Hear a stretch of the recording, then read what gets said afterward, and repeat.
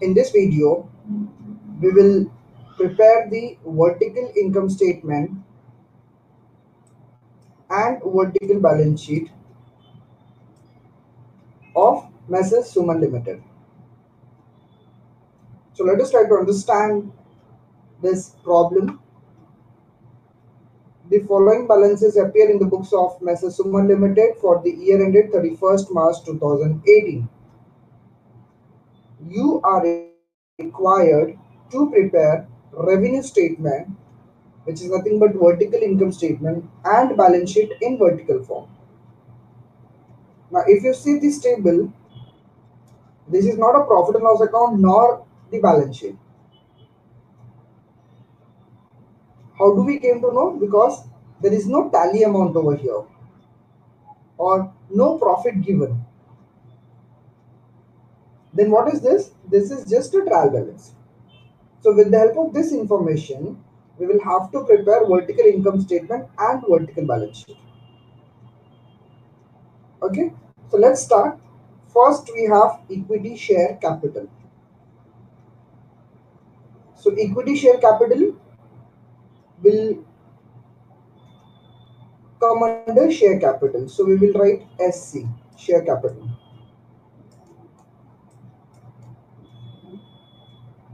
Plant and machinery, this will be your tangible fixed asset. So we will say TF. Purchases will go under COGS, cost of goods sold.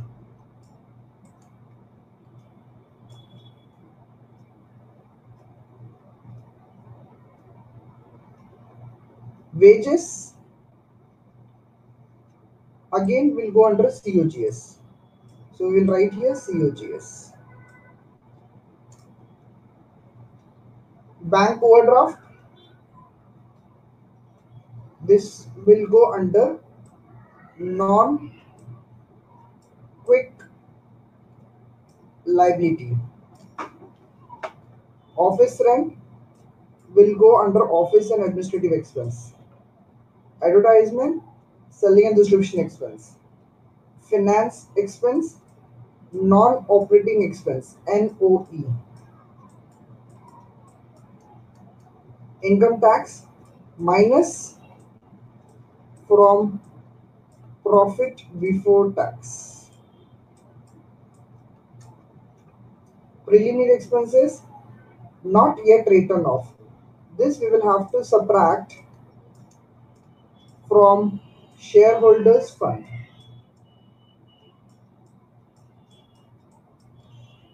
Bills payable, quick liability. Net profit brought down from previous year. This is your last year's profit, which you will have to add to current year's profit. So we will say add to profit after tax. Opening stock, COGS. Sales commission, this is your expense related to sales. So this will go under selling and distribution expense. Sales is the first item which you will have to take in income statement. Debenture will go under loan fund, or else you can say borrowed fund. Interim dividend paid, this is an appropriation item. So we will say APPR, appropriation. Depreciation, as nothing is given whether this depreciation is related to machinery or related to delivery van or related to office furniture. We will have to assume that this is related to office and admin, hence we will take under the head office and administrative expense. So we will write A. Office salaries will go under office and admin. Dividend received is an income. This is not your operating income, hence it will go under non-operating income. NOI. Goodwill is your intangible fixed asset. So we will say IFA. That indicates intangible fixed asset. Land and building is your tangible fixed asset. So we will say TFA. We will write TFA over here. Creditors, will go under quick liability. Trade investment is an investment, right? Then next is return to suppliers. This is your purchase return, which you will have to subtract it from purchase.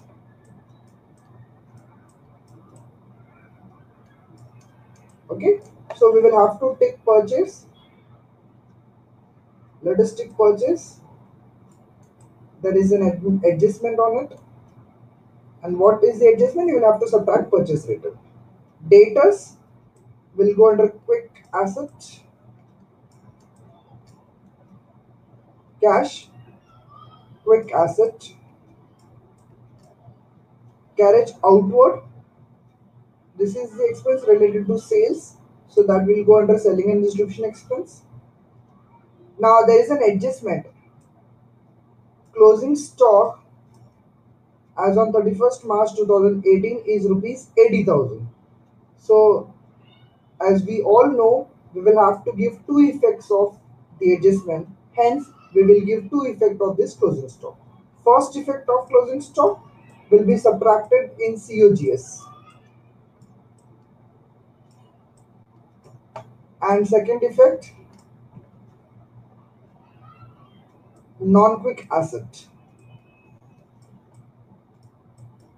Fine. Let's start the solution.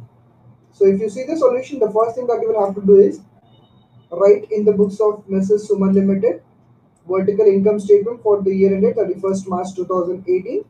Prepare 4 column, particular column, amount column, amount column, 3 amount column. First, we will take sales. So sales, if you see, it is given in the question. This one, 8,55,000. So we will record 8,55,000 here. Sales 8,55,000. From this, we will subtract cost of goods sold. So in that, the first one, if you see how many COGS we have 1, 2, 3, and 4 COGS. So first one that we will take is opening stock. So opening stock is 75,000. So you will record here opening stock 75,000. Then next we will take purchase 6,55,000. So purchase. So now you can see purchase 6,55,000 we have recorded, and we have subtracted this 5,000 purchase written from the purchase. So 6,55,000 minus 5,000 will give you 6,50,000. Next COGS is wages 85,000. So we will record, sorry, before that, closing stock. We will have to subtract closing stock, which is 80,000. So once you calculate this, 75,000 plus 6,50,000 minus 80,000, you will get 6,45,000. To this we will add wages 85,000. So wages 85,000 is added to this 6,45,000. So once you add 85,000 to 6,45,000, you will get 7,30,000. Now what is this 7,30,000? This is the cost of goods sold of Mrs. Suman Limited. Now this cost of goods sold will be subtracted from net sales. So once you subtract cost of goods sold from net sales, you will get gross profit 1,25,000. From this gross profit, we will have to subtract operating expenses. There are two operating expenses. First is administrative expense, second is selling and distribution expense. So let us go back and find A. How many A we have? We have 1 here, then we have 2, 3, 3A. In that the first one is office rent, so 5,000. So let us go to solution and record office rent 5,000. The next A we have is depreciation. So let us go and record depreciation 15,000. Next A is office salaries 15,000. So again we'll go to the solution and we will write office salaries 15,000. So all the three A's, that is administrative expenses, we have recorded. Now take the total of this, you will get 35,000. So what is 35,000? 35,000 is the total of administrative expense. Same way we will have to take the total of selling and distribution expense. So let us go and check how many S we have. We have one here, then two, then three. So we have three S, that is selling and distribution expenses. And then the first one is advertisement. Advertisement 10,000. So let us go and record advertisement 10,000. The next S we have is sales commission 6,000. So let us go and record sales commission 6,000. Next S that we have is carriage outward 4,000. So we will record carriage outward 4,000. So we have recorded all the three selling and distribution expenses. Take the total of all three, you will get 20,000. Now what is this 20,000? This is your total of selling and distribution expense. So now we have 35,000 as administrative expenses and 20,000 as selling and distribution expenses. So if we take the total of administrative and selling and distribution expenses, you will get operating expenses, which is 55,000. Now these operating expenses will be subtracted from gross profit. So once you subtract this operating expense from gross profit, you will get operating profit. So in our case, operating profit is 70,000. Right? Now from this operating expense, you will have to add, to this operating expense, you will have to add non-operating income. Let us go and find out in the question how many NOI we have. This is NQL, NOE, NOI. We got one NOI, dividend received. That's it. So we have only one non-operating income, that is dividend received 5,000. So let us go and record dividend received 5,000. Fine. Then next we will have to subtract non-operating expense. Let us go and check how many NOE we have. One, we got one NOE over here. That's it. So we have finance expense 8,000. So let us go and record finance expense under non-operating expense as 8,000. So 70,000 is your operating profit plus 5,000 non-operating income minus non-operating expense 8,000. You will get net profit before tax, which is 67,000. Now we will have to subtract tax. So let us go and check in the problem any information regarding tax. Yes, so we got this. Income tax is 15,000. So we will subtract income tax from net profit before tax, 15,000. So once you subtract tax from profit before tax, you will get net profit after tax, which is 52,000. Now this is our current year's profit, 52,000. In this current year's profit, we will have to add previous year's profit. So if you go back to the question, you will find previous year profit as 13,000. So let us go to the solution and add 13,000 previous year's profit to the current year profit. So previous year's profit is 52,000 plus current year's profit 13,000. The total profit which we are getting now is 65,000. So this is termed as profit available for appropriation. Now from this, we will subtract all our appropriation items.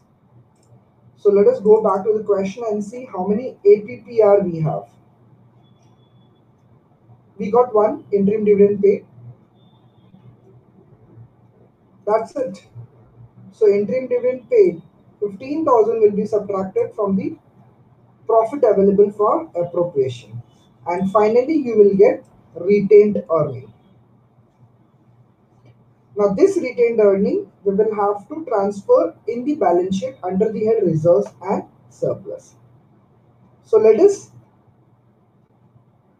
prepare the vertical balance sheet. So you will give the heading as vertical balance sheet as on 31st March 2018. Again 4 column particular column and 3 amount column. Now there are two parts in the vertical balance sheet. The first part is sources of fund and second part is application of fund. So let us calculate sources of fund first. Now under sources of fund there are two headings. The first one is owner's fund and the second one is loan fund. Let us calculate owner's fund first. Now how do we calculate owner's fund? You will have to take the share capital. So if we go back to the question,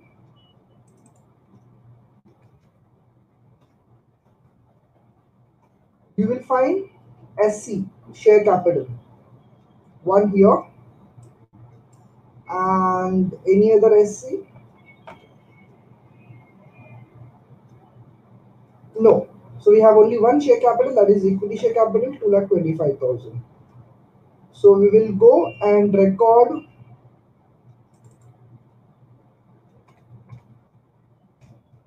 2,55,000 under share capital. To this we will have to add reserves and surplus.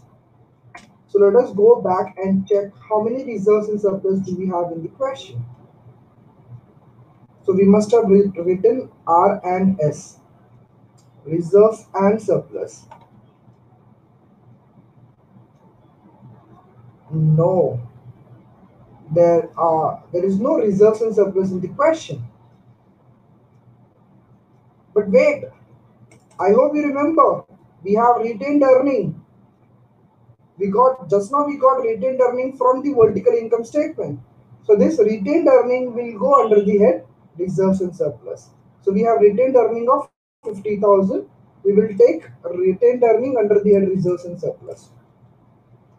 So now take the total of both. You will get 2,75,000. Now from this 2,75,000, you will have to subtract fictitious asset. Now if you go back to the question, let us find out fictitious asset. Preliminary expenses. So this preliminary expenses 5,000 will be subtracted from the shareholders fund. So preliminary expenses 5,000 will be subtracted from the shareholders fund. So once you subtract 5,000 from 2,75,000, you will get shareholders fund as 2,70,000. So what is this 2,70,000? 2,70,000 is shareholders fund, or you can say owners fund, right? Now to this we will have to add loan fund. Let us go back to the question and find out loan fund, LF.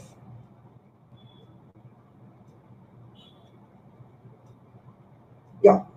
So debenture, any other LF? No. So let us add debenture under loan fund. So debenture 50,000 is added under loan fund. As we have only one item, we can take this directly in the outer column. So 2,70,000 plus 50,000 will give you 3,20,000. Now what is this 3,20,000? This is your total sources of fund. So what do you mean by this? The total fund which you have collected is 3,20,000. And how have you collected this 3,20,000? 2,70,000 from owners and 50,000 by issuing the debentures. Fine. So this is how we calculate total sources of fund. Now the next part or the second part of vertical balance sheet is application of fund. How we are applying or where we are applying this 20,000 we will have to show under application of fund.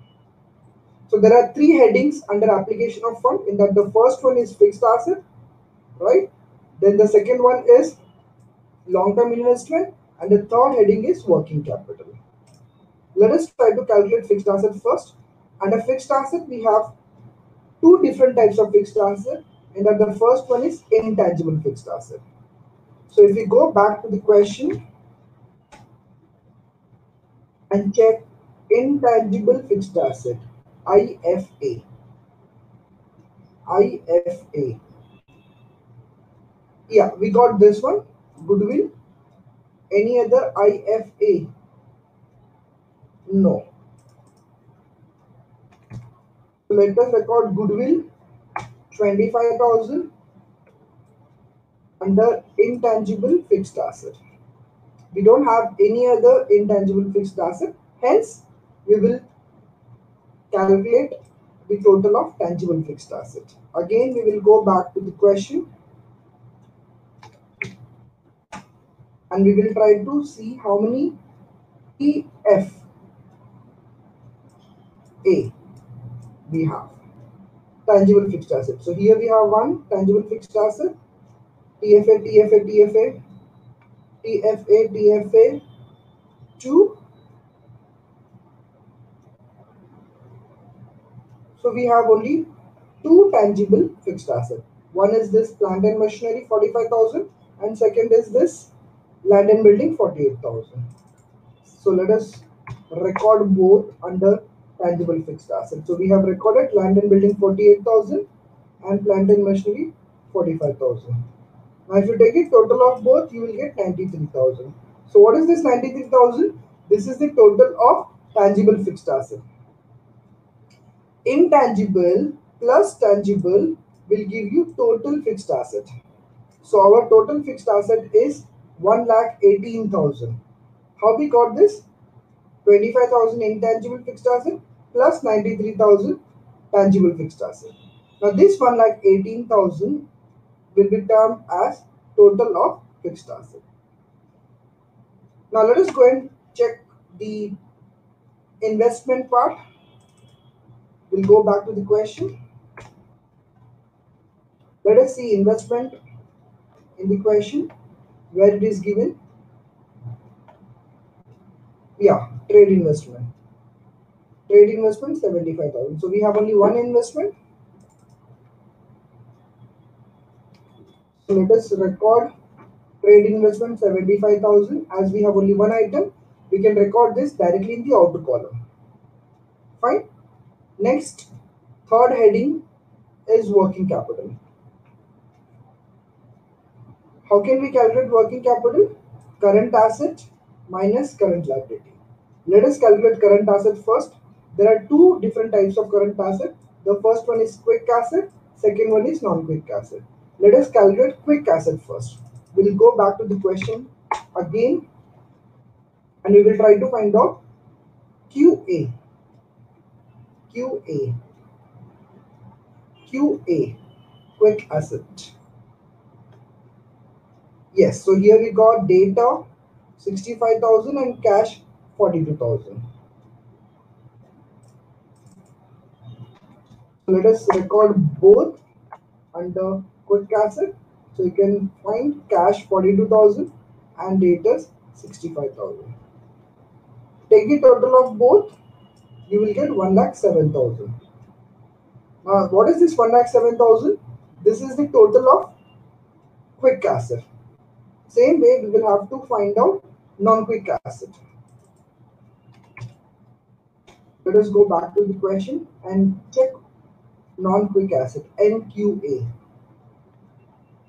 NQA. NQA. Oh, we have in the adjustment, that is closing stock. So we have only one item under non-quick asset, that is closing stock. So you can see closing stock, that is inventory, we have recorded under non-quick asset. Okay, now we will have to take the total of both quick asset as well as non-quick asset.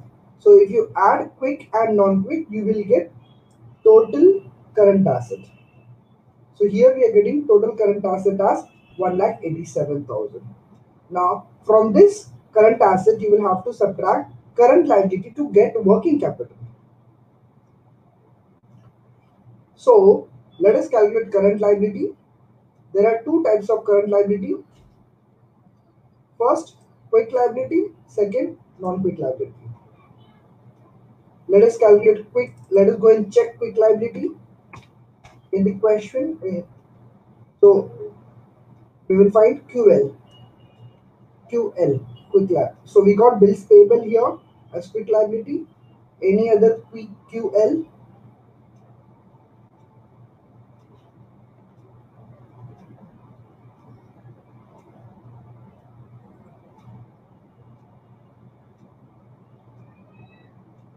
Okay. So we got one item which is bills payable.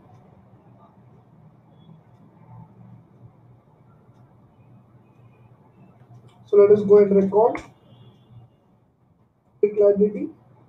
So bills payable you can say 15,000. We must have forgot creditors. Yeah, we forgot this item as well. Creditors. So we will record creditors also 25,000 under quick liability. Now take the total of quick liability 25,000 plus 15,000, you will get 40,000. So what is this 40,000? 40,000 is the total of quick liability. To this we will have to add non-quick liability. So we will go back to the question and find out NQL. So we got one here, bank overdraft 20,000. Any other NQL? No. So we will record bank overdraft under non-quick liability as 20,000.